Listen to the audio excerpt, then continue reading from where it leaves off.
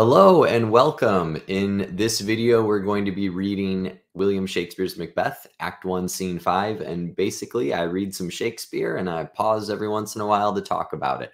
So if you have questions, please leave them in the comments. This is kind of an interesting scene. We're going to meet perhaps the most infamous character in the entire play, Lady Macbeth. And she's got some things to say.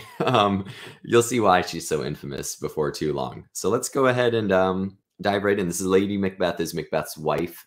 Lady's just the title. That's not her first name. Okay, Lady Macbeth enters the stage alone, reading a letter. They met me in the day of success, and I have learned by the perfectest report. They have more in them than mortal knowledge.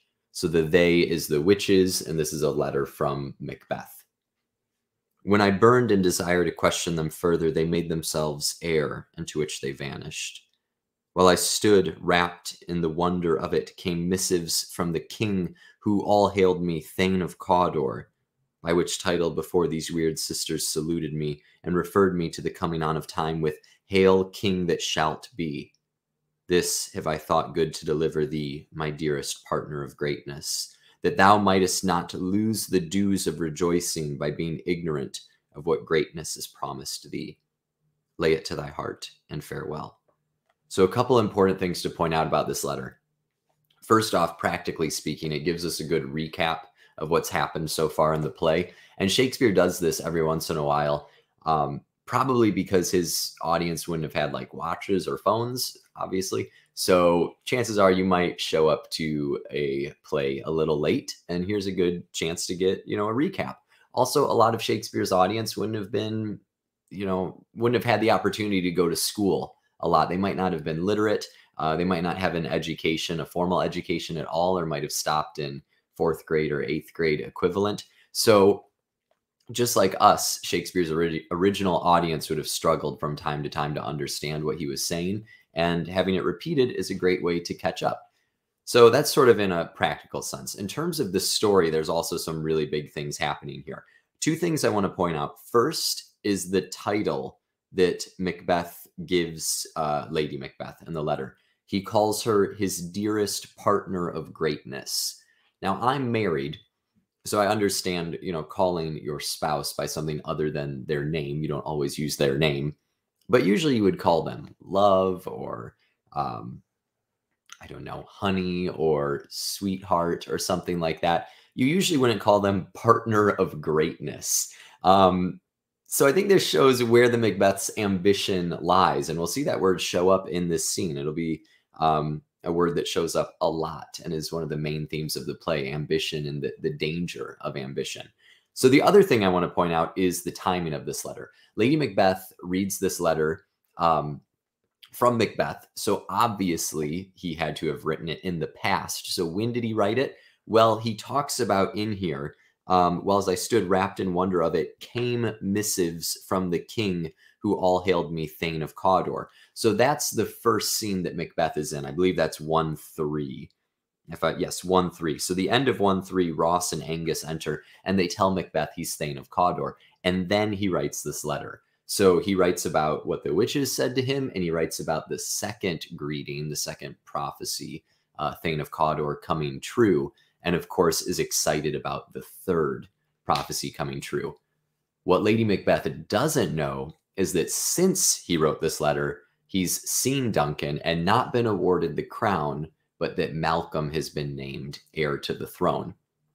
So Lady Macbeth and Macbeth are in two different places with this. Lady Macbeth is still full of hope that this will come true, him becoming king, whereas Macbeth is more resolved that this is trickier than it might appear on the surface.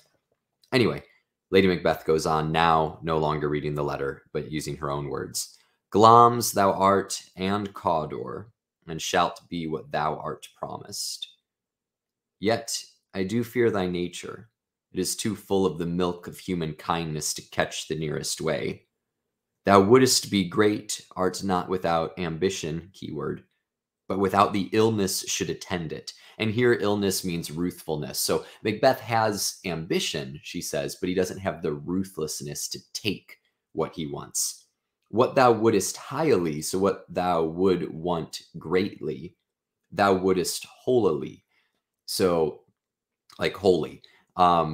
Basically, what you want, Macbeth, you also want to get fairly. And Lady Macbeth's point is that to get what you want in life, you can't play by the rules. You have to take it. You can't wait for it to be given to you. Wouldest not play false, and yet wouldest wrongly win. Thou dost have great gloms, that which cries, though thus thou must do, if thou have it, and that which rather thou dost fear to do than wishest should be undone.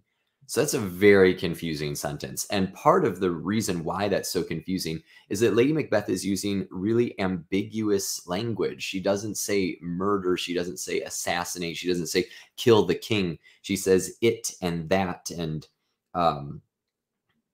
wouldest have. So her language is, scary, but it's guarded still. She's not outright saying that you should murder the king. She's more of hypothesizing about Macbeth's character than putting a plan of action into place. And I think that's a very important distinction. Hie thee hither. So here's where she does have some action. Hie thee hither, basically come here. Hie thee hither that I may pour my spirits in thine ear and chastise with the valor of my tongue all that impedes thee from the golden round, which fate and metaphysical aid doth seem to have thee crowned withal. The golden round would be a crown, and fate and metaphysical aid would be what's happened and what the witches predicted, that he is Thane of Cawdor. So it seems like both are guiding him toward the crown. And basically, hie thee hither that I may pour my spirits in thine ear means when you get here, I'm going to convince you to do what it takes to become the next king. Okay, so all of this is interrupted by a messenger who enters, and she says, what is your tidings? The king comes here tonight. Thou art mad to say it. Is not thy master with him? Who wert so would have informed for preparation. So she's pretty upset, right? Like, is not thy master, meaning Macbeth, is not Macbeth, like, why am I just finding out about this right now? That the king is coming to our castle and we're expected to host him. That'd be a big deal, right? You got to put away laundry and, make some food and stuff. But beyond that, all of a sudden, what Lady Macbeth was talking about hypothetically is now something that can happen for real, like in reality. It's one thing to say that they should take the crown from Duncan. It's a whole nother thing for Duncan all of a sudden to be spending his evening there in their castle. So the stakes have been raised, so to speak. So please you, it is true, our Thane is coming. One of my fellows had the speed of him who, almost dead for breath, had scarcely more than would make up his message. So basically Macbeth was riding his horse really fast, but someone was able to get here and tell us, to give us a bit of a heads up.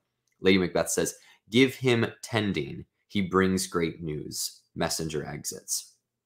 So now that the opportunity is present, Lady Macbeth realizes that she needs to call on some help if she wants to take the crown from Duncan.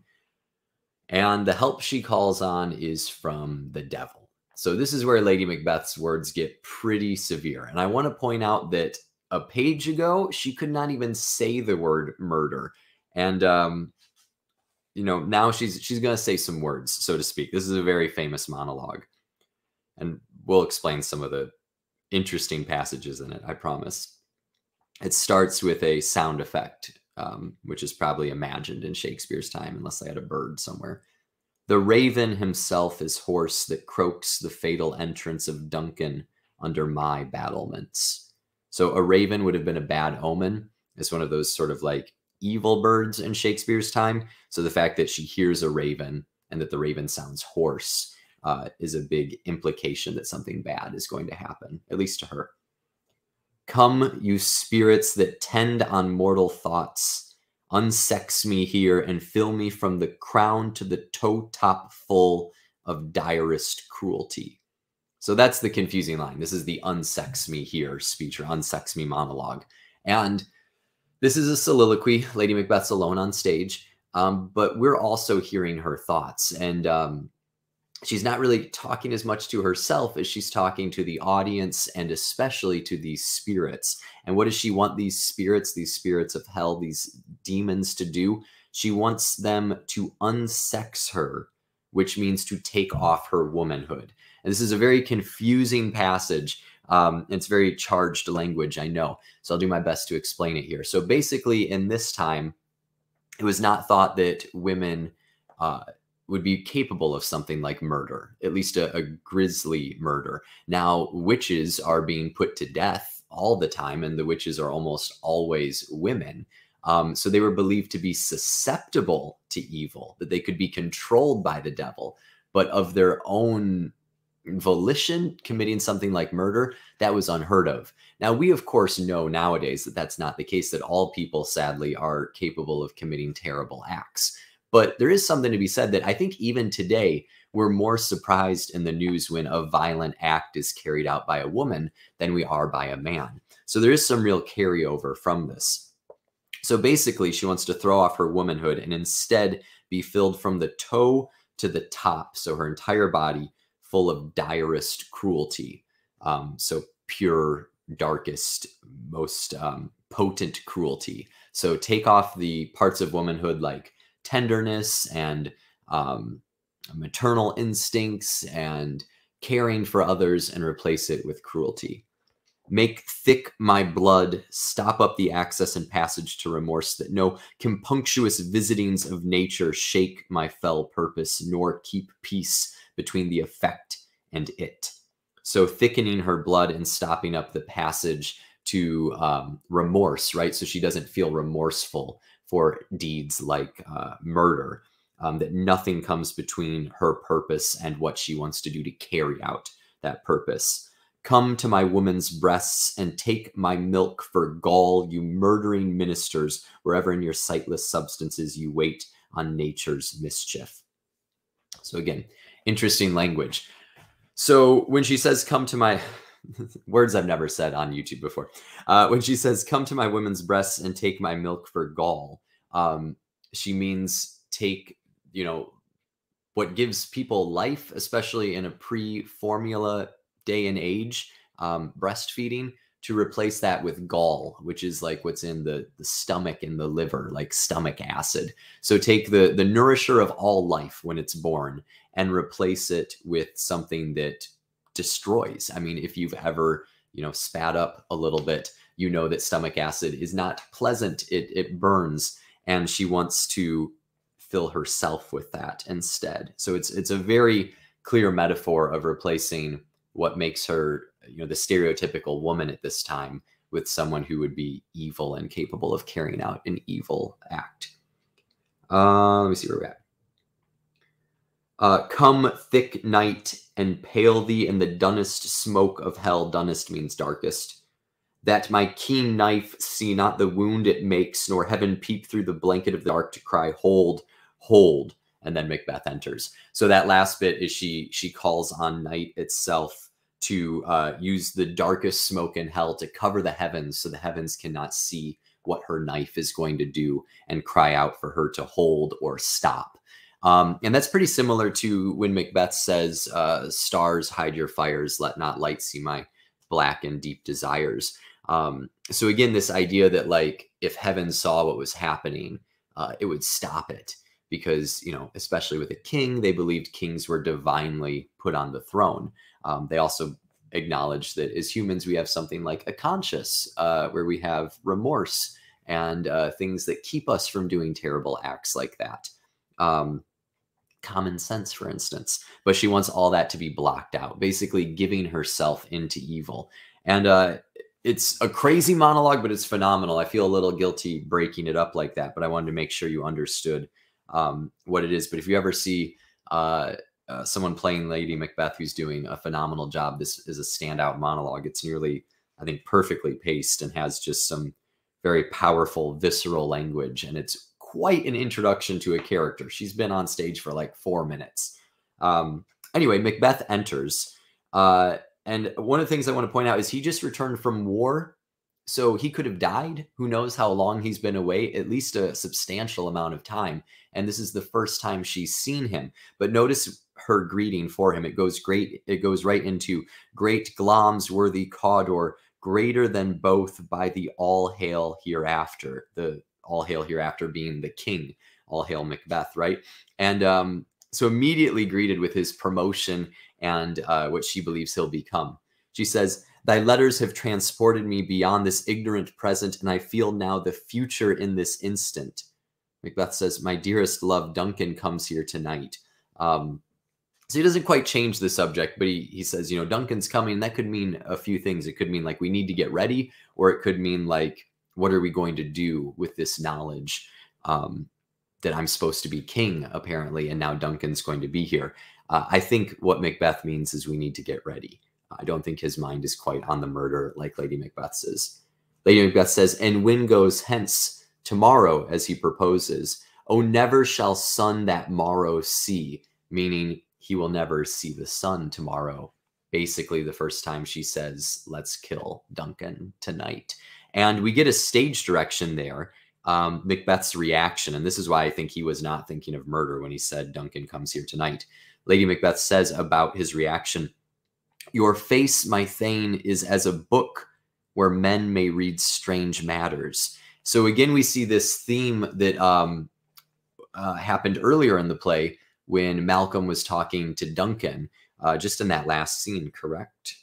I'm going to start getting them confused as I've spent more and more time reading this. Yeah, just in that last scene, 1-4, where Malcolm's talking about the Thane of Cawdor being executed, and he looked so remorseful. And Duncan says, "There's no art to find the mind's construction in the face." So that's pretty similar to "Your face, my Thane, is a book where men may read strange matters." Again, this idea of like controlling what's on your face so that others don't realize what's happening. And then she tells him what to do. She says, "To beguile," now beguile means deceive, "to beguile the time, look like the time."